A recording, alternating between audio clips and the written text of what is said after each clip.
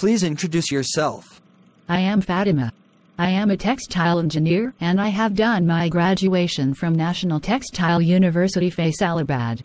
Okay, please carry on your presentation. Well, today the topic of my presentation is about weaving defects in fabric and troubleshooting, which is very important for a textile engineer to have good knowledge of weaving defects and troubleshooting. Okay, please carry on. First type of fabric defect is bend pick. Its remedies are check catch cord drawing in and its position, check air pressure of all nozzles, check heeled frame height and shed crossing, check stretch nozzle timing and position, check H1 feeler head condition to check for any damage, and check binding of lino yarn.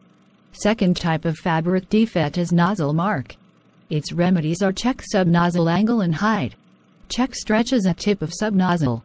Sub-nozzles should be parallel, and check reed dents. Very good.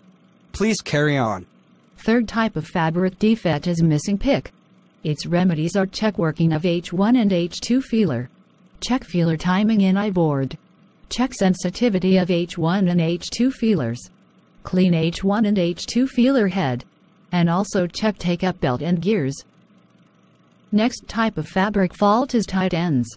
Its remedies are check that ends should be parallel, remove entanglement of warp ends, check that sticky ends of selvedge should not run in the body. Next fabric fault is bad selvedge.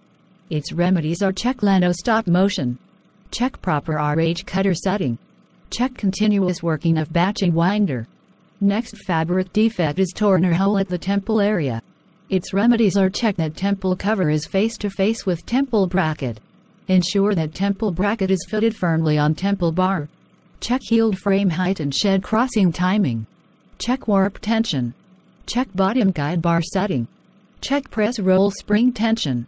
You are going very well. Your knowledge level is extraordinary. Thank you, sir. Next fault is missing end. Its remedies are check all serrated bars are not in loose contact at clamp. Serrated bars should be thoroughly cleaned / should be polished with brasso. Dropper sensitivity to be checked regularly. Electric connection at the cable with clamp should be periodically checked. Remove fluff from the serrated bars / drop pins. Ensure that each warp end is attached with one drop pin. To check WSM bar functioning frequently, if failure recurs. And final fabric fault is abrasion mark. Its remedies are check position of warp stop motion separator, check cross ends, check condition of heeled wires, check emery roll for any cuts etc. Check smoothness of temple covers. Check if temple rings are free.